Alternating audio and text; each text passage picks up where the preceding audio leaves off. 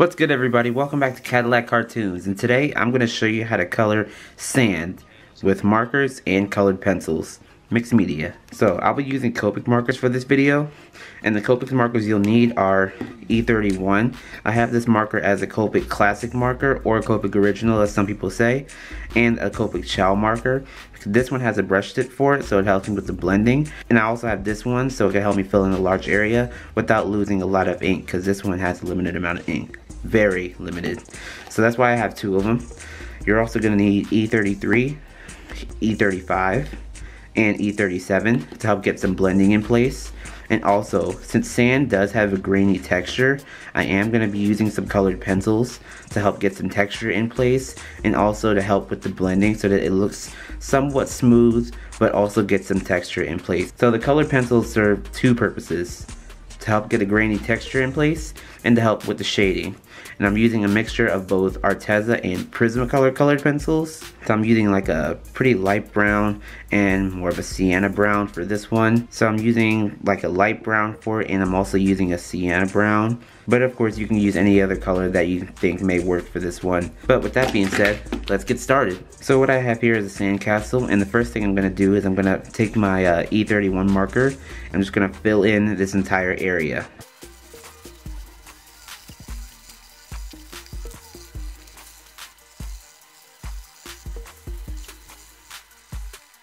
Alright, so now that that's in place, I'm going to begin to use my E33 and just blot in, you know, like anywhere that I think would need shades, and also some parts that don't, because this is like a mid-tone to me. So I'm just going to apply this pretty much everywhere, and then I could just blend it out later. I can apply more of this mid-tone color to the places that will need shades, like say the shades will be towards the right hand side, so I'll apply more of this ink towards the right. Like say here I have this much ink on this side, I have this much ink on that side, because in a way this kind of increases the wetness of the ink, which makes it easy to blend darker colors. Alright, and now I'm just going to go back with my initial color and blend it all together.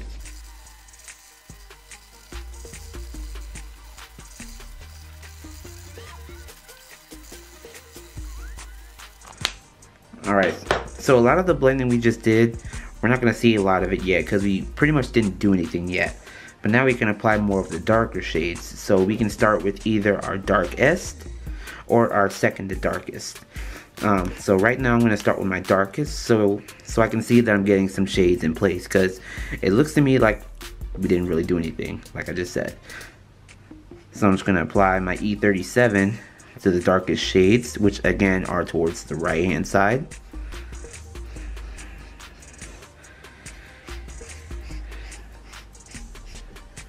And then also the little like transition to the ground, I'm just going to apply some of this color towards that.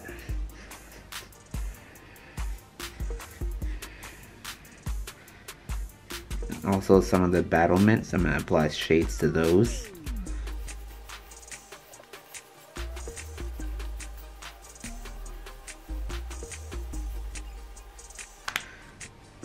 Okay, and that shade's looking pretty dark compared to what we did earlier. So now I'm going to apply what I'm going to call my transition color to help that blend into the initial color.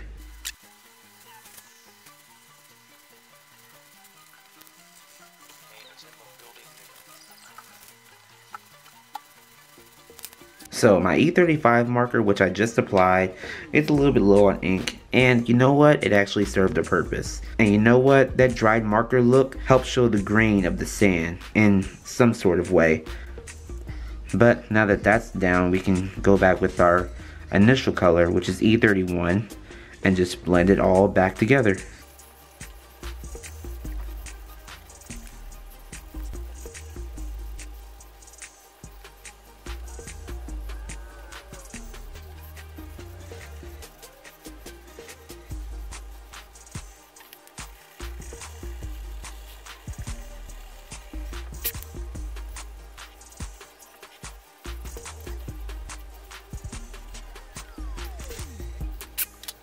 Alright, so this is what the sandcastle looks like now.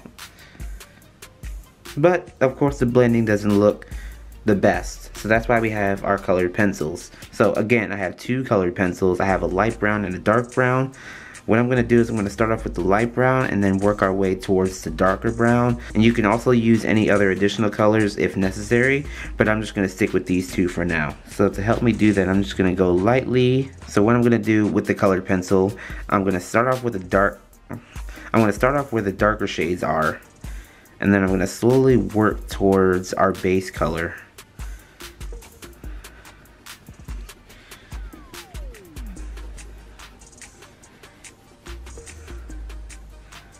And then I'm also going in a circular motion so that way none of the colored pencil strokes would show. And I'm going to do that to the entire drawing. But I'm going to try to at least cover up some of the blending with just this one for now. And then we can work our way to the darker one later.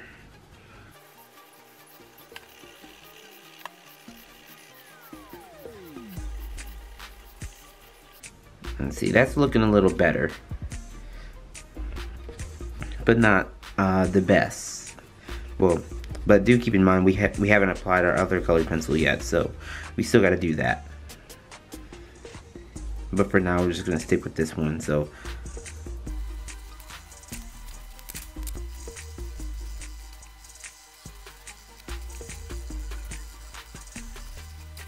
alright, now that we apply our light brown to pretty much the entire piece, certain parts I didn't cover, but that's what I did. I'm going to go on with my darker brown.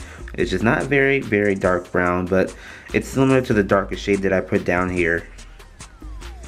But it's similar to my E37 Copic marker. And I'm going to apply a little bit more pressure to it compared to how I applied my other colored pencil.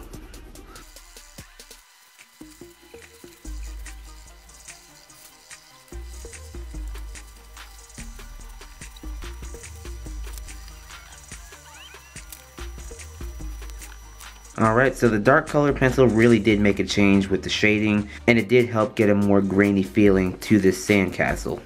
Now what I'm going to do is I'm going to go back with my darkest marker. I'm not going to do anything big because we're done with that now. We're pretty much done here. But now I'm just going to add like a few spots here and there. Just like this. Nothing big, just you can add them pretty much everywhere. You can make it look exactly like sand. And you don't even got to do it with your darkest colors. You can pretty much do it with like, now I'm going to take out like a pinkish color that's also a mixture of like a little bit of a brown. But this is also a Copic marker. It's E04.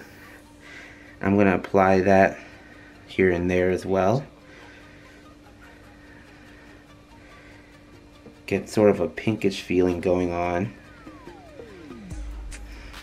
But you won't see much of a difference unless you actually look at it closely. But after you do that, that's pretty much how you color sand. So if you liked the video and you found it useful, give it a like and a comment, subscribe if you haven't, and tap the notification bell so you never miss an upload. And I'll see you in my next video.